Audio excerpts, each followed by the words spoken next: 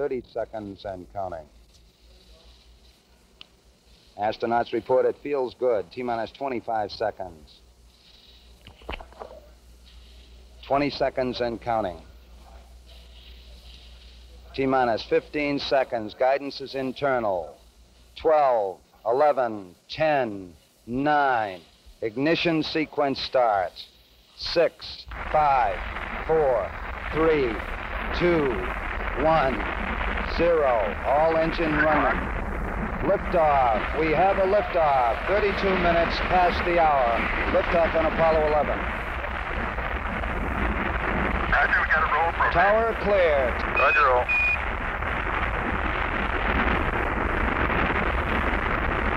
Roll complete and engine program.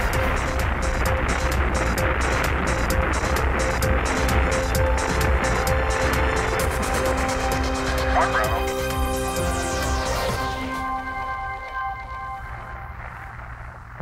Houston, you're good at 1 minute. That was the voice of Jack King, the voice of Apollo, as he counted down the liftoff of Apollo 11 as it left for Cape Kennedy for the moon 50 years ago this week. And by the way, Neil Armstrong, the first man on the moon, started out as a GA pilot by taking flying lessons at the age of 15 in a Aeronca Champ and its 65 horsepower. And that was near his hometown in Wapakoneta, Ohio. Hello again, and welcome back to Aviation News Talk, a weekly show with relevant news and flying tips to help keep you safe when you fly. I'm Max Truscott. Today we're talking about Get-There-itis. It's a deadly killer that claims the lives of many GA pilots every year. I thought I would never succumb to it, but I did nearly 30 years ago and fortunately survived. I'll tell you about my story and how you can avoid Get-There-itis. By the way, if you've thought about maybe someday buying a Cirrus SR20, SR22, or SF50 Vision jet, or you would like flight training in one, please contact me immediately, early in that process. Call me today, 650-967-2500 for a free consultation and possibly a free demo flight. Now, last week in episode 113, we talked about aircraft electrical systems and failures, so if you missed that episode, you may want to check it out. This week in the news, we're going to talk about a new two-place jet that you can build yourself. And the FAA is now requiring towers as low as 50 feet to be marked. And we're hearing about the possible failure of an electric aircraft company. All this and more, and the news starts now. From GeneralAviationNews.com, new FAA regulations require landowners to mark any tower between 50 feet and 200 feet on their property, as well as include the towers in a new database the FAA is developing. Previously, towers under 200 feet were not subject to any federal marking requirements. The new requirements are due to provisions in the FAA Extension, Safety, and Security Act of 2016 and the FAA Reauthorization Act of 2018. Under the provisions in these laws, meteorological evaluation towers, meeting the requirements stipulated in the bills, must be both marked and logged in the FAA database. Communication towers of the same size have the option to be either marked or logged in the FAA database. Officials with the National Agricultural Aviation Association encourage landowners to preemptively mark their towers and voluntarily log towers on their property into the FAA's Daily Digital Obstacle File. That's the Daily DOF. The Daily DOF is an obstacle database that contains mostly obstructions above 200 feet, with obstructions below 200 feet being submitted on a voluntary basis. An NAAA analysis of accidents from 2008 to 2018 across all sectors of general aviation found there were 40 tower-related accidents and incidents resulting in 36 fatalities. The data also show many of these GA aviators did not collide with the main body of the obstruction itself, but the extremely difficult to see guy wires supporting the structure. From a safety perspective, being transparent about the existence of low-level obstacles is vital to ag pilots and other aircraft flying in the airspace between 0 and 400 feet, such as police and first responder aircraft, aerial firefighters, and pipeline patrol pilots, and AAA officials said. And we had one of those accidents here just a few years ago on Bethel Island, which is in the San Francisco Bay Area. An ag pilot hit a tower which was under 200 feet, and it had been erected there by a wind turbine company to try and determine where to place a new wind turbine. Now, wind turbine companies have generally avoided reporting locations that are towers so that the competition won't be aware of where they're looking to place new wind turbines. From FlyingMag.com, Sonex revealed development of a new two-seat version of their subsonic single-engine jet, and more details will be revealed soon. The new JSX-2T is being billed by the Oshkosh, Wisconsin company as an ideal trainer for the single-place JSX-2, and of course the perfect toy for those who want to share the unique experience of jet-powered flight in a light aircraft. The JSX-2T is configured with side-by-side seating for optimum center of gravity placement and offers a superior training environment for pilots. With a wingspan of 21.8 feet, the JSX-2T will have similar wing loading and handling characteristics as the single-place JSX-2, as well as the same proven PBS TJ-100 turbojet engine. An optional, more powerful PBS TJ-150 engine will also be offered. Sonics will hold an open house event in the lead-up to the EAA AirVenture on Sunday, July 21st at 10 a.m. to provide more details about the JSX-2T, including its projected development timeline and how customers can get in line to purchase their own two-place subsonics. The event will be held at the Sonics factory headquarters at Whitman Regional Airport in Oshkosh the day before AirVenture. Also, a forum focused on the JSX-2T will be held at AirVenture on Wednesday, July 24th on Stage 5 at 11:30 a.m. The subsonics personal jet aircraft first began development in 2009. It is now being sold around the world as the most popular and affordable kit jet aircraft. Subsonics JSX-2 kit, engine, and completion costs start at under $114,000. Sonic said the target price for the Subsonics JSX-2T is under $140,000. From AOPA.org, the FAA notes compliance exceptions for ADS-B airspace. The FAA has issued a policy statement that explains circumstances when operators of aircraft equipped to comply with ADS-B out will avoid enforcement for technical failures that are outside their control. The policy statement published in the Federal Register does not offer blanket absolution for failure to comply with ADS-B equipage and performance requirements. It spells out a clear framework for forgiveness, making it clear that operators who are notified of consistent and repeated noncompliance should not expect a free ride. To be considered not responsible for a degradation of GPS performance that violates the ADS-B rule, the aircraft operator must have exercised appropriate due diligence prior to conducting an operation. Operators who encounter GPS interference, which has been a focus of AOPA advocacy efforts to mitigate the flight safety risk, would not be held responsible for a GPS performance failure resulting in non-compliance. The FAA added that an aircraft operator should proceed with a proposed flight if a planned GPS interference event would be the only expected impediment to complying, noting that requiring operators to avoid the affected area would cause significant disruption to air traffic in that vicinity. Furthermore, there is no guarantee that these operators would experience actual interference and a degradation in GPS performance in the area. If a signal degradation did occur, the aircraft's broadcast data would notify air traffic control, which would control the aircraft using a backup strategy. Now, AOPA has vigorously advocated for relief from the widespread and increasing planned GPS interference events that are a necessary part of military training but often affect vast areas of navigable airspace. While the FAA and the military investigate solutions to the loss of navigation signal hazard for GA, AOPA has advised GA pilots that as a stopgap measure, when in-flight loss of GPS reception degrades flight safety, the pilot in command should notify ATC to stop buzzer, a phrase used to immediately halt a GPS interference activity. Now, I've read elsewhere that if you were having issues with navigation when your GPS goes out because of this interference, you should declare an emergency with ATC and state what is happening.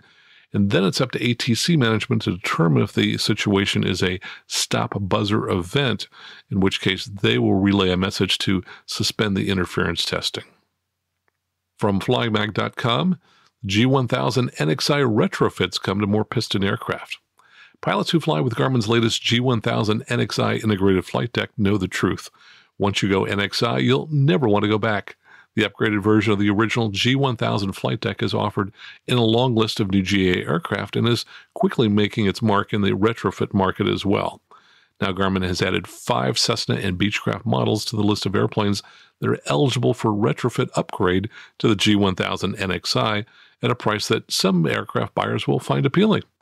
Aircraft owners can soon upgrade to the G1000 NXI and the Cessna 172, 182, and 206, and Beechcraft Bonanza and Baron if the airplane is already equipped with a WAAS-capable G1000 integrated flight deck. And just as an aside, I know that any of the Cessna aircraft 2007 and later are WAAS capable. The NXI upgrade offers faster processors, a long list of enhanced features, and sharper displays that add up to a clear improvement over the legacy G1000 system that's been installed in many thousands of GA airplanes over the years. Garmin expects deliveries of the G1000 NXI for Cessna and Beechcraft to begin next month. The upgrade carries a list price of $28,995 and is available for purchase through Garmin-authorized dealers. The upgrade components come with a 2-year warranty.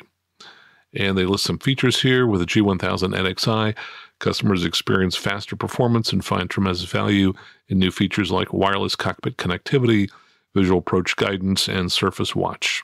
The NXI system also brings upgraded and dual-core processors that provide smoother panning and faster map rendering. And I must say, I really like the visual approaches that you can now load and fly just like any other instrument approach. From verticalmag.com, the 13th Annual Electric Aircraft Symposium lands in Oshkosh. Dozens of the world's leading electric aircraft developers and technology experts will be speaking at the Comparative Aircraft Flight Efficiency, or CAFE, Foundation's 13th Annual Electric Aircraft Symposium at the University of Wisconsin-Oshkosh on July 20th to 21st, the weekend prior to the EAA's AirVenture 2019. The CAFE Foundation and Vertical Flight Society have been working to advance electric aviation for many years and have partnered again for this year's event.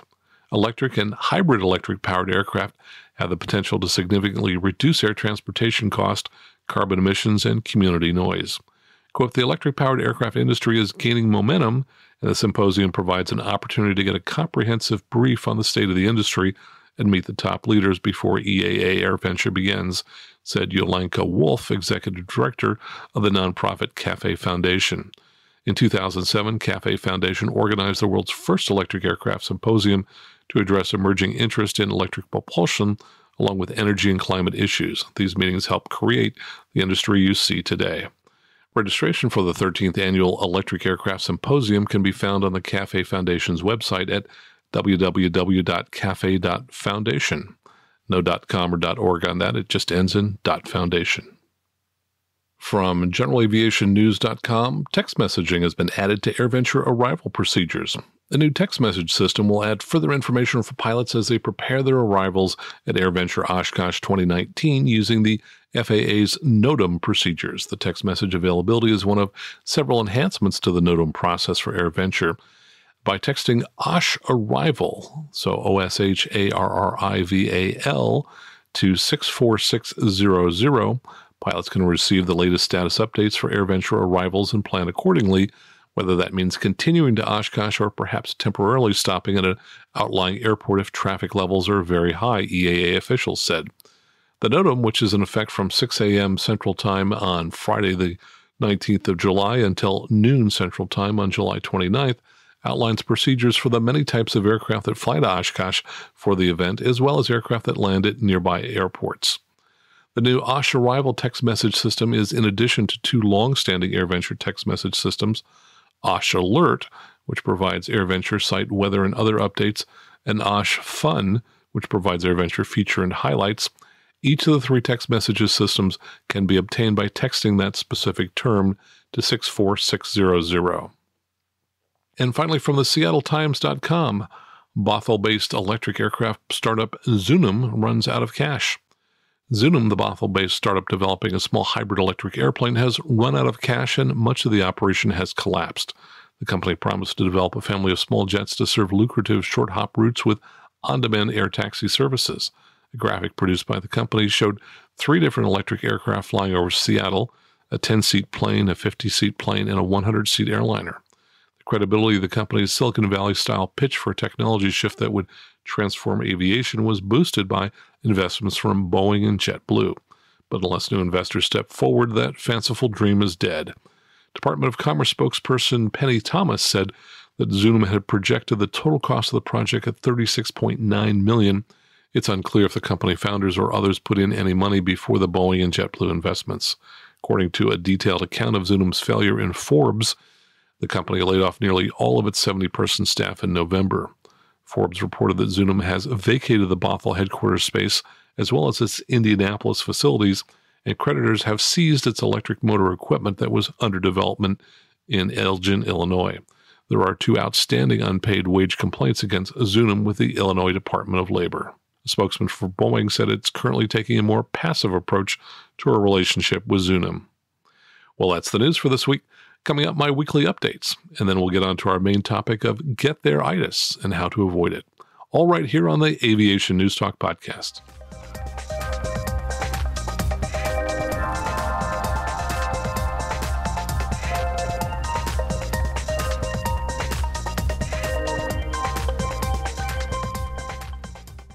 Now, let me give you a few quick updates. First of all, if you've just found the show, if you would, please go ahead and click on the subscribe button. It doesn't cost anything, but what it does do is help boost our rankings a little bit as we get more new subscribers. So please click on that subscribe button in whatever app you might be listening to us on.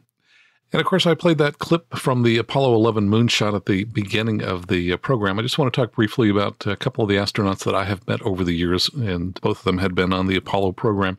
By the way, just if you were not alive in the 1960s, I have to tell you that it was a remarkable time for those of us who were following the Apollo space program. I think that virtually everybody in the country was glued to the television, was reading the newspaper feverishly. We were all looking for every little scrap of information we could get about the program. It really captivated the nation. It was one of those moments where I think the nation was truly united, and it is very memorable thinking back to that period of time.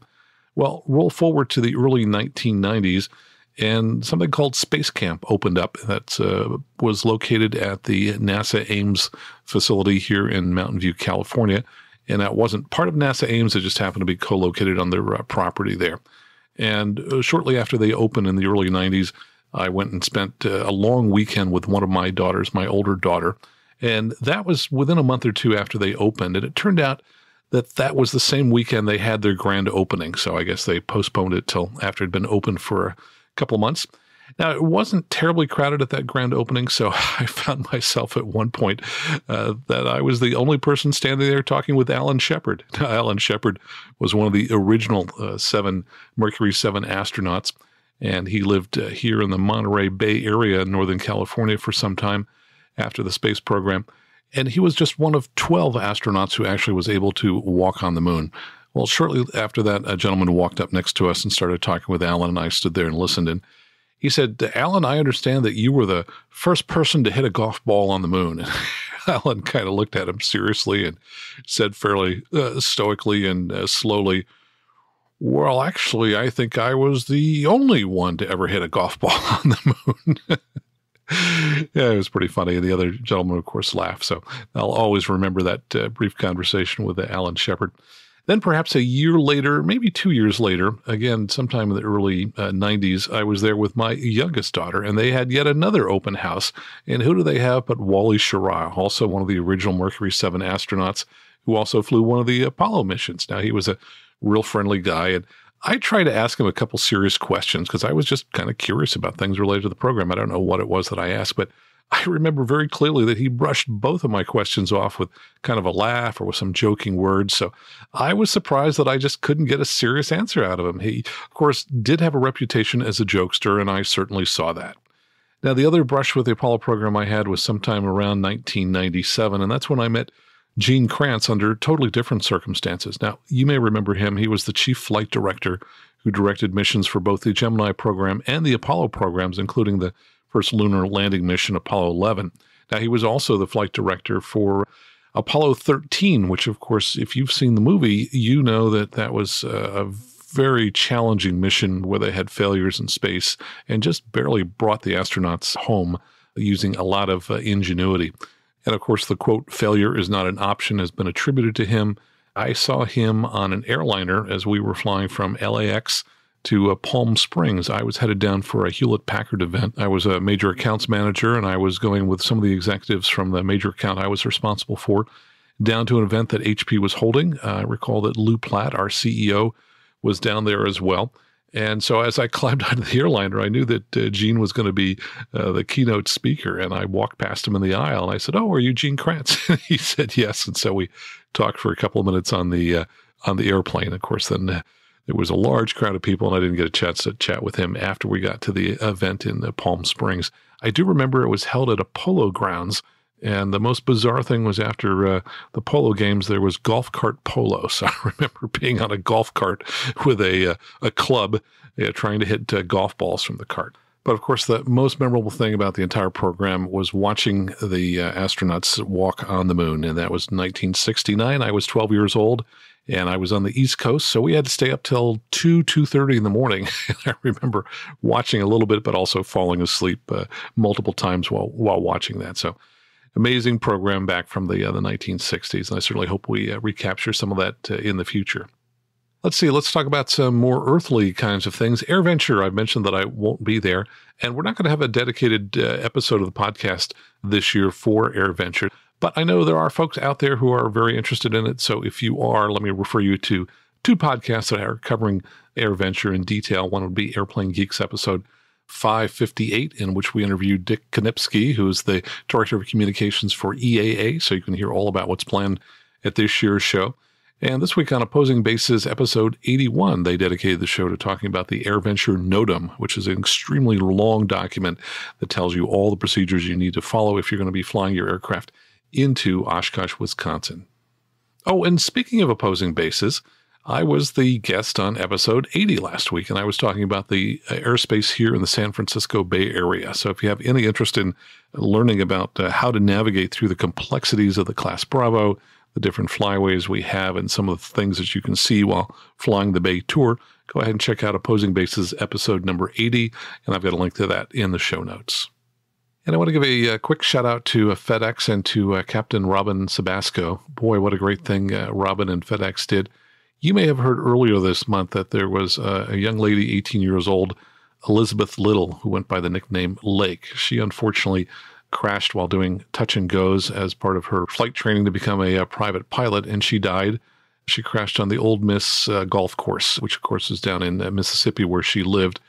Her aspiration was to become a pilot and to fly for FedEx, and unfortunately her life was cut short, so she'd never be able to do that. But Captain Robin Sabasco sent a letter, which I have a copy of here, and he wrote it to her parents and her siblings, and it says, "On behalf of the 5,000 pilots of FedEx, I'd like to offer our sincerest, deepest sympathies in your time of grief.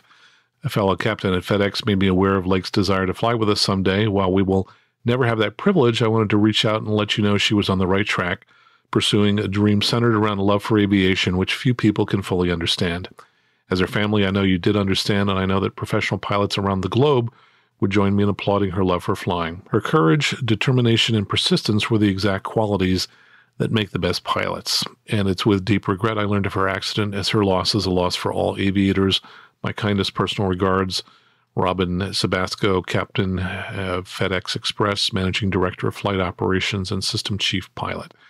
And in the letter, Captain Sabasco included a set of FedEx pilot wings that Lake would have worn if she had eventually gotten a job with FedEx. So anyway, hats off to Captain Sabasco and to FedEx. And let me also give a quick shout out posthumously to my good friend Daryl Kothoff, who I just learned yesterday died at home of a possible heart attack. He was a really good friend and fellow CFI, and I mention that because I know that somewhere somebody is listening today who has flown with him in the past. Daryl was 50 years old, and he was just, of course, way too young to die. He was a career flight instructor.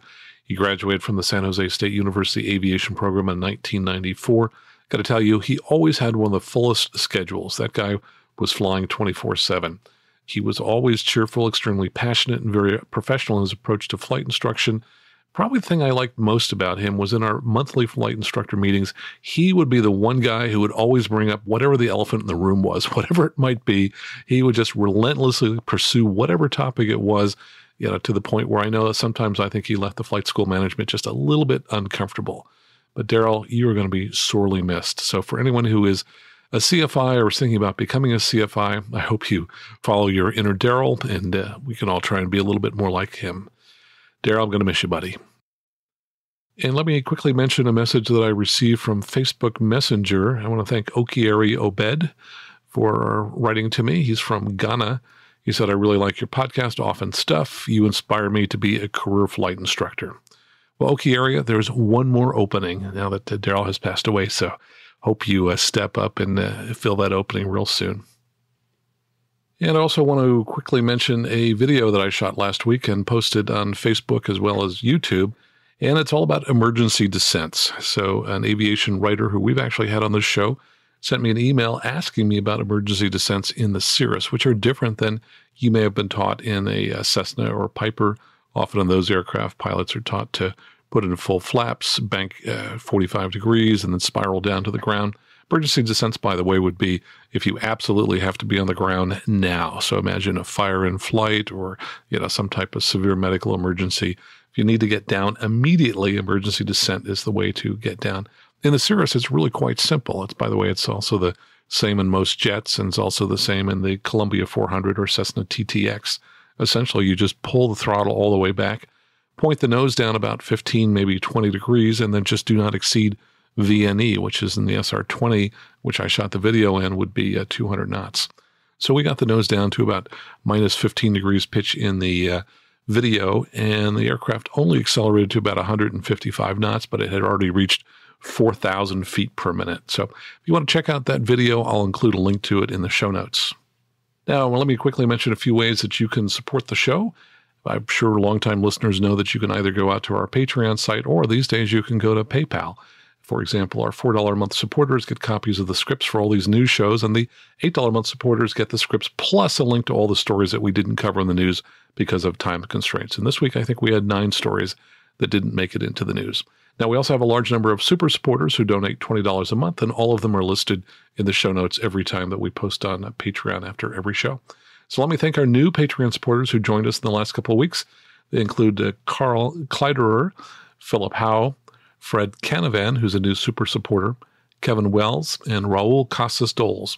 Now, we also have a small number of mega supporters, these 5 supporters who donate more than $50 a month, and I try and mention them every show that we have a news show. And they also will receive a book from me after 2 months as a mega supporter, and they are Tyson Weiss, co-founder of 4Flight, Victor Vogel, who lives in Central PA and flies a Cirrus, Tim Delaney, who's flying for nearly 50 years and flies an SR20 in Northern California, Stephen Elop, who flies a Turbo 182 and a Citation M2, and Larry Noe from New York, who used to fly a Bonanza G36, but has just picked up a new SR22. Now, you can also support us through PayPal by going out to aviationnewstalk.com/PayPal, and you can either make a one-time contribution or a regular monthly contribution. So if you would, head on out to aviationnewstalk.com/awesome to reach our Patreon site, or go to aviationnewstalk.com/PayPal if you'd like to make a donation.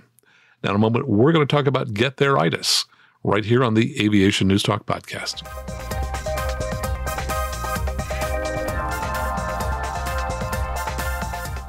Now let's talk about Get-There-itis. It's also known as get-home-itis or sometimes even press-on-itis. But if you're not familiar with the term, it's a combination of the words get there and the suffix itis, I-T-I-S, which means a disease often characterized by inflammation. And if you go to Wikipedia, it actually defines get-there-itis and says that it's an aviation term that means, quote, the determination of a pilot to reach a destination even when conditions for flying are very dangerous. Now, the name Get-There-itis may seem funny, as it's a rather clever combination of words, or even you might think it's a non-serious topics, but all pilots need to understand that it's a real phenomena, even if it's largely psychological, but that it can affect any of us, no matter how experienced we are, and that can have deadly consequences. And here's where we're going to go with the topic today. I'm going to tell you a couple of real-life stories about Get-There-itis, including a time it happened to me. I'll also talk about the one study I could find on the topic that just quantifies how serious a problem this is. And then I'll talk about some tips that you can use to help reduce the chance of getting Get-There-itis when you're flying. Now, I started thinking about this after I posted a story on Facebook last week that got far more comments than most stories I post. The post was a link to an article that had been published in a newspaper about a family that crashed and died in 2017 in Colorado. And the final NTSB report for that accident had just been published, which prompted the newspaper to write about the accident. And I think my post drew so many comments for a couple reasons. First, the article included just a beautiful picture of the family that died in the crash. In it, you can see a picture of the mom and the dad standing next to each other, and their 2 children, a boy and girl who actually were twins, were standing in front of them. And I'm guessing the photo was taken at a wedding, as the family is outdoors. They're standing at the base of some stairs, and in the background you can see seating for perhaps 100 people. The seats are long, wide boards, and each one of the boards is mounted atop several 2-foot chunks of a large tree trunk. And in front of all that seating, it looks like there's a gazebo where wedding ceremonies might be performed. Now, the kids look like they might be 7 or 8 years old in the photo, and they're very well dressed. The boy is wearing a suit jacket and a green tie, and the girl has on a white dress and flowers in her hair as if maybe she had been the flower girl at the wedding that day. So it's really a lovely family picture taken during what must have been a fun day for the family. So certainly the photo really caught people's attention, but what I think caught their attention even more was just how senseless their deaths were and just totally avoidable. I'll talk more about the details of that accident and how easy it would have been to avoid, because it looks like a classic case of Get-There-itis. But first, if you're like me, you have undoubtedly heard of Get-There-itis and read about it many times in pilot magazines. And maybe like me, at some point, you were absolutely convinced that since you know about Get-There-itis, it couldn't ever possibly happen to you. And certainly, for many years, I was totally convinced that I could never get Get-There-itis until I nearly had a fatal accident with my daughter on board, which I attribute to a very bad case of Get-There-itis. And I'll tell you about that incident in a few minutes. Now, lest you think that Get-There-itis only happens to GA pilots, here's a story I found about a pair of 737 pilots that destroyed their brand new aircraft. And this comes from picma.info, and I have a link to it in the show notes. Now, they had a different name for Get-There-itis that I really like. They called it planned continuation bias. And here's what they say. A frequent factor in accidents is that the conditions actually encountered are very different to those anticipated, particularly worse weather. And by the way, this is just a common theme in most of the GA Get-There accidents that I read about. Now, they say both crew members may have shared the same overly optimistic mental model and have difficulty switching from trying to resolve short-term problems to seeing that the big picture was unsatisfactory. In other words, they became preoccupied with struggling with the alligators when the objective was to drain the swamp. And it continues, a related influence is planned continuation bias, or in ordinary language, Get-There-itis. In essence, that means that having started out with one idea in mind, e.g., we have thought it through and we'll be able to land, it's very difficult to recognize that changed circumstances have actually undermined that plan's validity. Humans have a natural tendency both to look for and accept information which quickly confirms what they already believe, and also to reject any information that contradicts it. And as just a quick aside, I think psychologists call that confirmation bias. And continuing on here, an extreme example of planned continuation bias may have resulted in the destruction of a brand new 737, which had just a total of 143 hours on it in 2013 after a traditional non-precision approach. The weather information on which the crew had based their plan was 10-kilometer visibility, nil weather, few cumulus clouds, scattered 1,700 feet. But in fact, there was a significant thunderstorm shower on short final with very degraded visibility and heavy rain. And it says, having given his first officer the sector, that is the takeoff and the landing, the captain was the pilot monitoring. At 900 feet, a single light was seen through haze and rain, but not more. At the decision altitude of 465 feet, the captain had acquired some visual reference, but the pilot flying had not, and a missed approach should have then been initiated. Instead, the pilot monitoring, the captain, instructed the pilot flying to continue descending. The pilot flying said he still had no visual reference, but disconnected the autopilot and the aircraft descended further into heavy rain. Neither pilot now had adequate visual or adequate instrument reference. At 150 feet, the captain took over control, but instead of going around, he continued descending, expecting to see the runway after passing through the rain. At 20 feet above the ground, as measured by the radar altimeter, he finally called go-around, but by then it was far too late. The aircraft struck the water and was destroyed, fortunately without loss of life. Unfortunately, the basic plan or mental model used in most airline operations is not fail-safe. The almost universal basic plan is to, quote, fly an approach and make a visual landing, unless a go-around is needed. Of course, this works 99.9% of the time. But from an air safety viewpoint, the unless is the weak point in the chain, as keep going to make a visual landing is the default. Planned continuation or any other failure to adhere to the criteria for unless a go-around is needed can only make the situation hazardous. Now, they explain this a little better here. They say, the normal mental model for air transport approaches needs to be reversed and become fly an approach and go around unless a visual can be made. And by the way, that's a perfectly good model for all GA pilots to make all their landings. So I'll just go ahead and read that again. You want to fly an approach and go around unless a visual landing could be made. So on every landing, Think of it as a go-around, unless everything looks good, in which case you'll then land. The article says the plan is then fail-safe as it's biased toward a go-around. Even though the fail-safe is needed on only a minute proportion of actual occasions, in principle, this precaution is no different to that taken prior to every takeoff when the crew briefs on the actions for an even more improbable event, an engine failure during takeoff. Now, when I talk about accidents on this show, I like to look for studies that have been done on a topic, and sure enough, I did find one, but only one study that's been done on Get-There-itis. And this comes from BEA.aero, which is the Bureau d'Enquête d'Analysis pour la Sécurité de l'Aviation Civile. My French is not that great, but I believe that's the equivalent of their NTSB. I think that's the Investigations and Analysis for the Safety of Civil Aviation Department. This study, which they called Get-Home-itis Syndrome, analyzed accidents that occurred between 1991 and 1996, where pilots were trying to reach their destination at all cost. For this study, the BEA database was consulted and certain accidents were selected. Accidents which occurred in France to French or foreign aircraft flying under VFR flight rules at the time of the accident, in general aviation, and in which a very strong desire on the part of the crew to reach their destination was observed. The criteria used to quantify this was fascination with the objective, and they say that's directly linked with the motivation for the trip, such as a trip planned a long time in advance, need to get to a professional meeting, etc. The study covers a period 1991 to 96, during which 60 accidents corresponded to these criteria. Among these accidents, 40 were fatal and caused the death of 100 people. And they say in an average year between 1991 and 96 in GA, there were 265 accidents and 48 fatalities in accidents of all types. Now, this is in France. The accidents analyzed represent 4.5% of the total number of accidents in an average year. These accidents, which resulted from the desire of the pilot to reach their destination at all cost, caused 41% of the total deaths in general aviation. So think about that. In these get-home-itis accidents, they were only about 5% of the total accidents, but they were over 40% of all the deaths.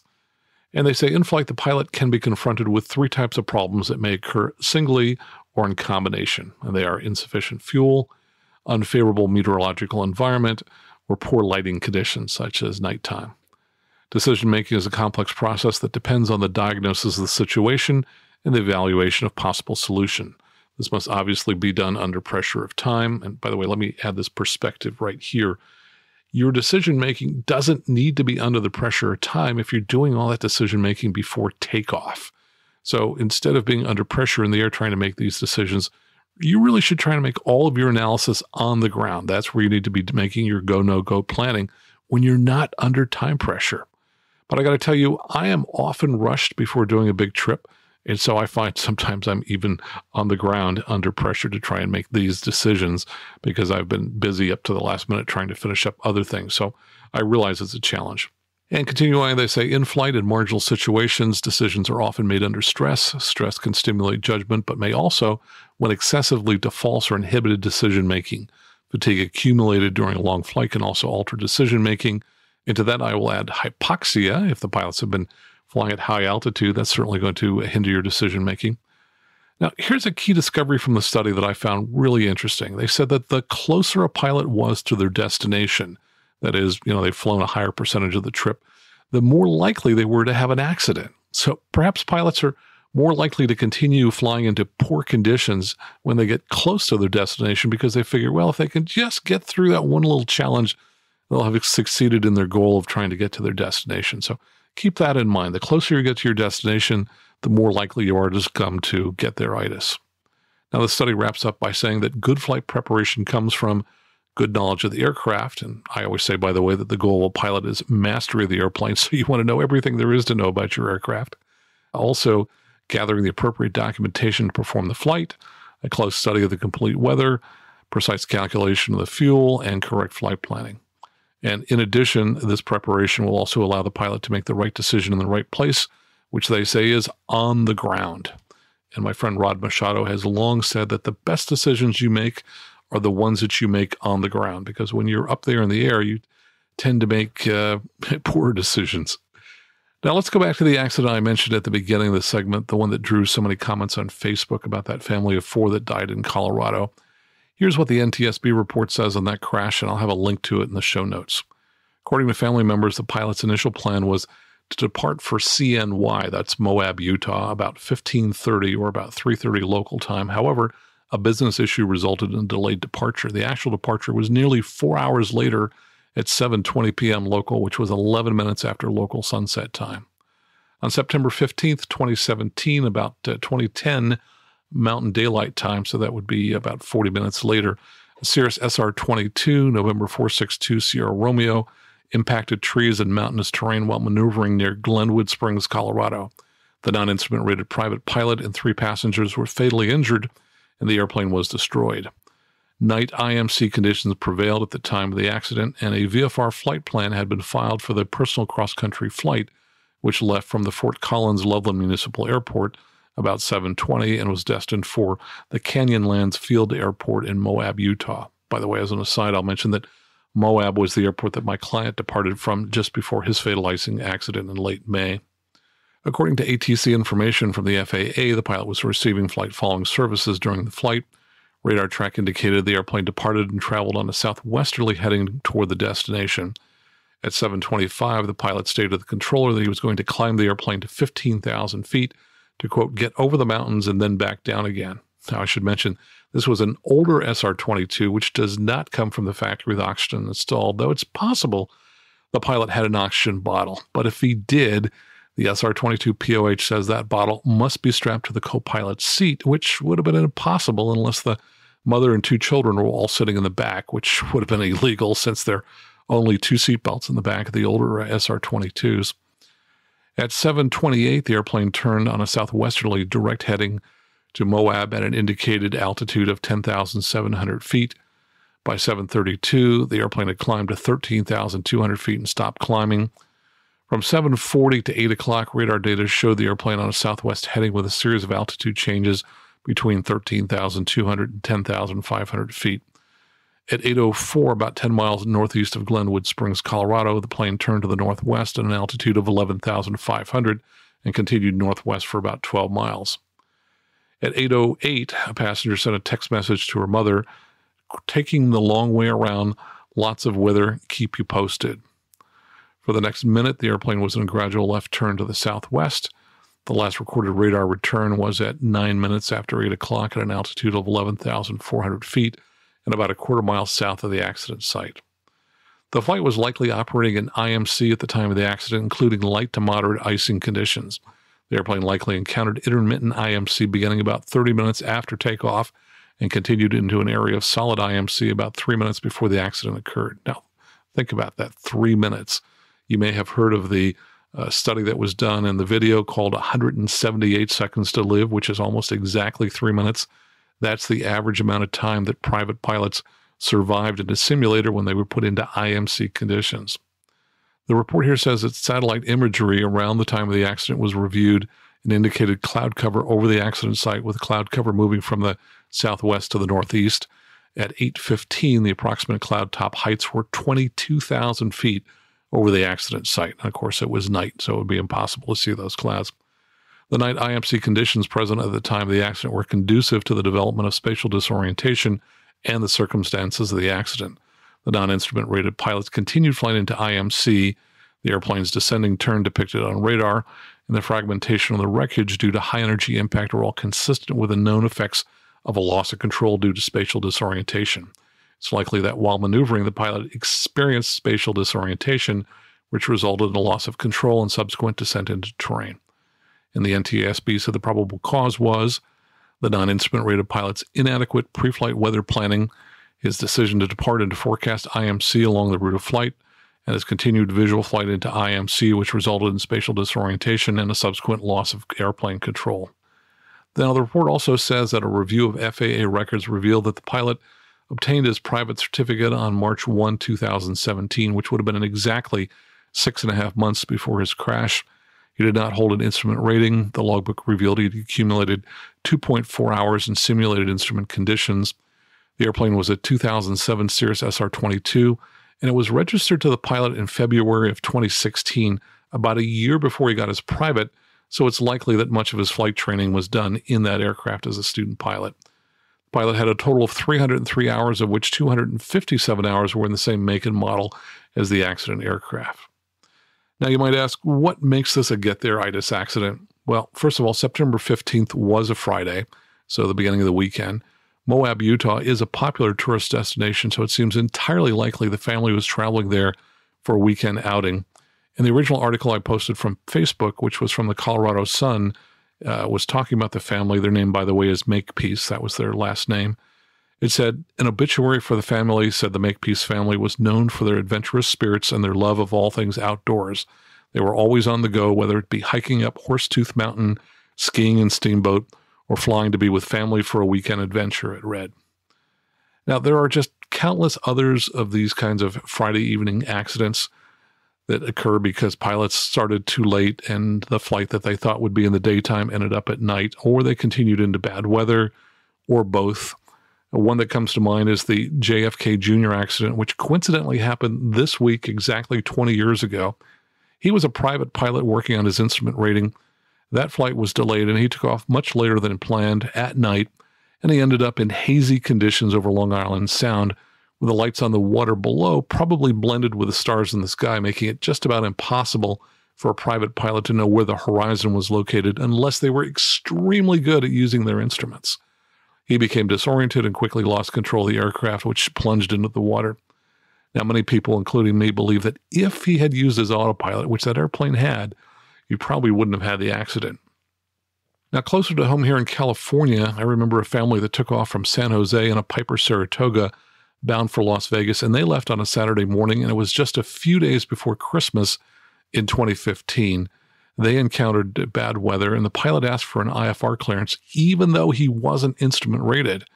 That flight broke up in flight, killing a family of 5. And then back in 2011, about 7:30 p.m. on a Saturday night in July, a new private pilot killed his family of 4 while taking off from Watsonville, California, in a Mooney. Now, Watsonville is right next to the Pacific Ocean, and there was a low deck of clouds approaching the departure end of the runway. And in his haste to outclimb those clouds, he pulled the aircraft up into a stall, and it spun in just barely off the airport property. Their destination was Groveland, California, which is right next to Yosemite National Park, where they were probably headed for the weekend. And that pilot, he'd been licensed for less than 4 months. So, are you seeing a pattern here? Non-instrument rated pilots who have relatively low time, taking their family on weekend trips, leaving late, flying at night, flying in poor weather conditions, and of course, the people dying, the pilot and their loved ones. So you have to ask, what motivates an otherwise rational pilot to make decisions that ultimately kill their entire family? I mean, think about that for a moment. Why would you engage in behavior that kills your own family? I mean, the only conclusion I can reach is that Get-There-itis is a powerful force that can overwhelm a pilot's normally rational decision-making, or that some pilots are uninformed and they truly don't understand the high risk they're taking by pressing on at night, into clouds, into mountains, into icing, or some combination of that. I mean, if these pilots truly understood these risks, I don't think they'd be putting their family into harm's way by pressing on into dangerous conditions solely because they were trying to meet a schedule or commitment to be somewhere at a certain time. Now, let me talk about my brush with Get-There-itis 29 years ago and how a little luck, and that's really all it was just pure luck, kept me from dying in an aircraft with my then 3-year-old daughter. Now, this was in 1992, and I'd had my private pilot certificate for 15 years, though my total time was right around 300 hours. Now, that works out to be less than 20 hours per year on average after I got my private, and it's not surprising. During that time, I finished my last 3 years of college. I got my first job working for Hewlett-Packard in New Jersey. I got married. I got my MBA from NYU. I had 2 kids, and I moved to California 4 years before the flight. So it was a really busy time in my life, and I wasn't flying as much as I would have liked. Fortunately, though, I had an instrument rating, which I'd finished about 2 years before the incident. Now, my brother-in-law lived in Carefree, Arizona, which is just north of Scottsdale, and we're going to fly down and visit him. Looking back at the calendar, I see that I left on a Saturday, and then I flew back a week later on a Sunday. Now, it would be the longest flight I'd ever taken to date, about 5.5 to 6 hours each way with one fuel stop. I thought that the 4 of us should fly together in a rented 182, but my wife thought it was better if she flew commercial both ways, and for me to fly down to Arizona with one of my daughters, the 6-year-old, and then for me to fly back to California a week later with my 3-year-old. Now, the trip down was relatively uneventful, though this was before the days of GPS, and I planned my route using VORs. And for my last leg, I planned to fly along a radial for about 80 miles and then at a particular DME distance, around 80 miles out, turn south to land at Scottsdale. Now, imagine my surprise at perhaps 60 miles out, I lost the DME signal and it was getting dark. I was talking with Phoenix Approach, but they were busy, and in my descent, I got below the radar coverage and they terminated my flight following. Now, I was really in a bind at that point. What I didn't realize was that there were some tall mountains just north of Scottsdale, and I had descended below them, and I was without any reliable navigation source to continue on to the Scottsdale airport. Now, fortunately, and this part was totally luck, the lights of Phoenix provided just enough backlighting for me to see the tops of the mountains, so I discovered they were there because of that backlighting, and I climbed above them and landed without incident.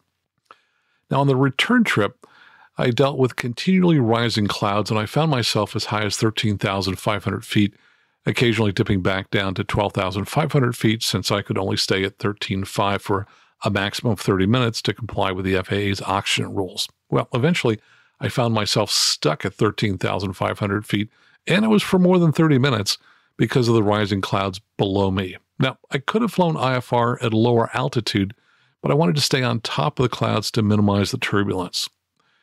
And as I was north of Bakersfield, California, I'd been flying for just about 4 hours when I saw the most amazing wall of black clouds in front of me that I'd ever seen.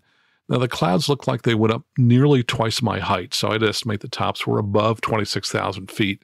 And so I knew that within perhaps 10, 15 minutes, I'd be penetrating that wall of clouds about halfway up. And my reasoning at the time reflected that of a pilot who had relatively few hours, even though I'd been flying for more than 15 years. I figured that I had an instrument rating, and this is just what it was intended for, flying in the clouds. Boy, how naive could I have been? But today, if I were in the same situation, saw that same wall of clouds, man, I'd make a U-turn. I'd go back, land at Bakersfield, spend the night there in a hotel, and come home on Monday. But at the time, I never even thought of that as an option. Instead, I had a crying 3-year-old sitting next to me, and I may have been slightly hypoxic from flying along at 13,500 feet for so long. And even though I'd read for years about the dangers of Get-There-itis, and I was thoroughly convinced that I could never possibly succumb to it, well, as I've said many times, never underestimate the power of a crying 3-year-old. I mean, that just totally clouded all of my judgment, and all I could think of at the time was, I've got to get home, I've got to get home. And that is the classic description of Get-There-itis. Anytime you feel that you must press on because you have a meeting tomorrow, or because you think your passengers might be disappointed, or because you have a big weekend planned, watch out, because you may be setting yourself up for an accident. Now, in my case, I got my IFR clearance. I was given an altitude of 14,000 feet, and eventually I reached the wall cloud. And I remember prior to reaching the wall, the crosswind angle I needed to fly changed considerably, and it shifted a lot to the left, which is one sign that you're approaching a low pressure area, as I would have been since I was approaching a storm.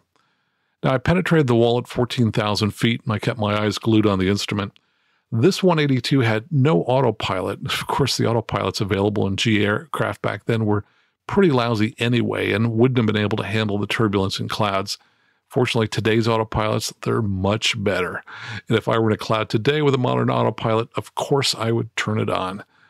And before I entered the cloud, I didn't even think to check the outside temperature. But at 14,000 feet in March, it shouldn't have been a surprise to me, but it was, that I was above the freezing level.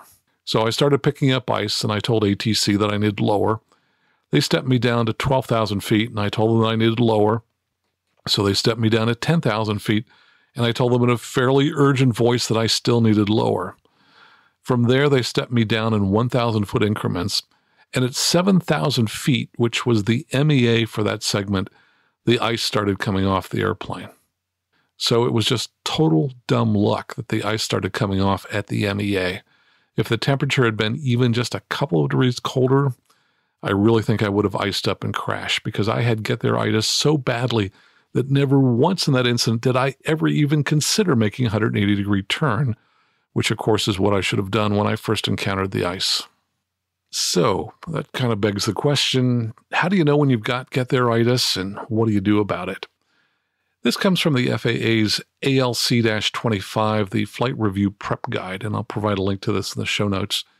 In this section of it, they talk about external pressures and pushing on. They say at some point in your flying career, you probably got a warning about Get-There-itis. That is because over the years, a number of GA accidents have been associated with external or social pressures, such as the pilot's reluctance to appear cowardly or to disappoint passengers eager to make or continue a trip. There was almost always pressure on the pilot to launch and pressure to continue. Even the small investment in making the trip to the airport can create pressure to avoid wasted time. Factors that can affect you include someone waiting at the airport, fear of disappointing friends or family, desire to demonstrate pilot qualifications, example, an instrument rating, desire to impress someone, desire to satisfy a personal goal, and a pilot's general goal completion orientation. And learning to resist these external pressures is vital to safe flying. Now, under a section called Pushing Back, they say, here are some ways to push back against pressure to push on. Develop personal minimums that will help you make the toughest go, no-go, and continue divert decisions well in advance of any specific flight. Let your passengers know that safety is your top priority. Manage passenger expectations right from the start. Show them your personal minimums and tell them up front that you will not launch or continue in conditions that do not meet your pre-established minimums. Know what pressures are driving them and develop alternatives, such as airline tickets, hotel rooms, rental cars, before you start the trip that will relieve anxiety for both you and your passengers. Advise anyone meeting you that your plans are flexible. Establish reality check checkpoints along the route at which you will evaluate conditions before pressing on. If possible, have an alternative in mind for every 25 to 30 nautical mile segment of your flight. Know in advance what conditions will trigger a diversion. Remind yourself and others that one of the most effective tools you have is waiting. Of course, that's waiting on the ground. Now, bad weather rarely lasts more than a day or two. In fact, I'll just mention as an aside, often you'll hear that pilots crash in bad weather, but the funeral is held on a beautiful, clear day, which means really if you just waited a day or two, you could have been flying in that beautiful, clear day. Now, they also include links here, and I'll include these in the show notes, to the personal minimums checklist. And also, they say additional information and a complete explanation on the use of the PAVE checklist can be found in the Personal and Weather Risk Assessment Guide. Now, here's a short list of my personal red flags. Let's talk about these. Long trips, for example, 3 hours or longer, especially if that's the longest trip you've ever done, that should be a red flag for you. In fact, for those kinds of things, you might want to consult with a CFI to get some good advice prior to launching on that trip. Here's another red flag, a long trip in an aircraft type that is new to you that you've just gotten checked out in. Now, that's especially true if you just bought your dream airplane and you're bringing it home. I once did a search of the NTSB database on phrases like recently purchased, and I was surprised by the large number of accidents that occur when pilots are flying their new plane home or that occur within just a few weeks after they get that nice new plane home. Here's another red flag, trip planned long time in advance, because you'll tend to be more committed to going forward with it, even if the conditions are marginal. Another red flag, professional meetings, because you might feel that you have to be there. Another red flag, passengers who are important to you that you might worry about disappointing, and these could be family, business coworkers, or clients. Another red flag, the weekend trip where you have to be home in time for a Monday morning meeting. And let me wrap up with a story of a pilot who'd had his private for just a couple of months. He flew from Fresno to the San Martin airport for a weekend. On Sunday night, he told people that he, quote, had to be in Fresno on Monday. Now, remember that phrase, had to be in Fresno on Monday. And against the advice of local pilots, he took off at night when there were clouds that were below the level of the mountains between San Martin and Fresno.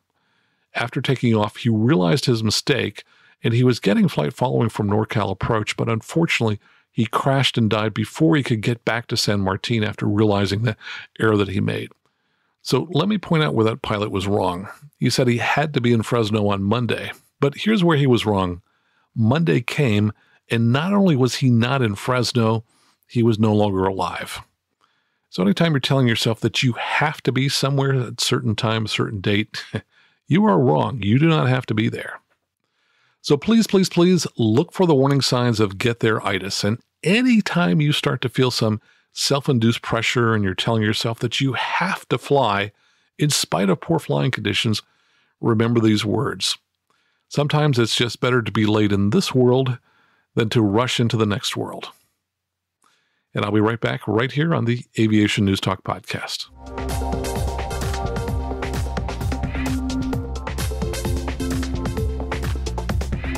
And one more thought on Get-There-itis, and this actually is a connection with the Apollo space program. I ran across an interview on npr.org. They'd interviewed a couple of engineers who were involved in the program, and in the article it was written, it's not that people didn't think something could go wrong, it's just that before January 27th, 1967, nothing major had, certainly nothing on such a catastrophic scale. During a routine launch rehearsal test of what was scheduled to be the first manned Apollo mission, that was Apollo 1, a spark set off an all-consuming fire in the pure oxygen environment of the module. The hatch couldn't be opened quickly enough, and the cockpit, full of flammable materials, was quickly engulfed. The 3 astronauts inside were killed. Now, they have an interview with Chuck Lowry. He was an expert in parachutes, and he was one of the nearly 400,000 people who worked on the space program in the 1960s. He said, quote, "Our feeling about the lunar mission took on a whole new dimension of increased safety," he said. "I think in the beginning, before the fire, before 1967, we were very pressed by schedule. We did everything to meet schedules.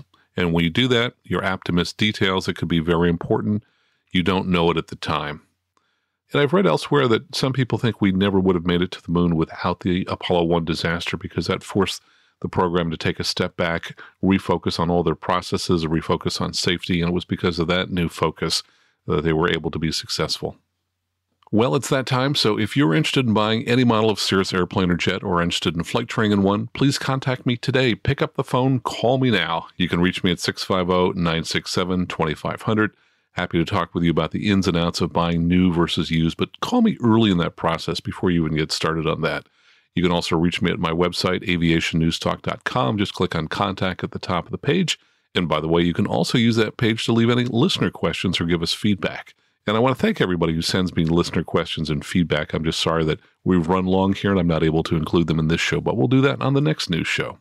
Finally, if you would take a moment, tell your aviation friends how they can find the Aviation News Talk podcast.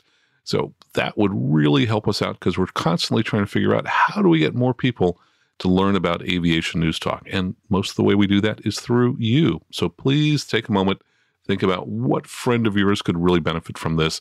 If they're not familiar with how to get a podcast, then just show them how to download our dedicated app in the App Store. Either go in the Apple App Store or the Google Play Store, search for Aviation News Talk, and you'll have our dedicated app for free.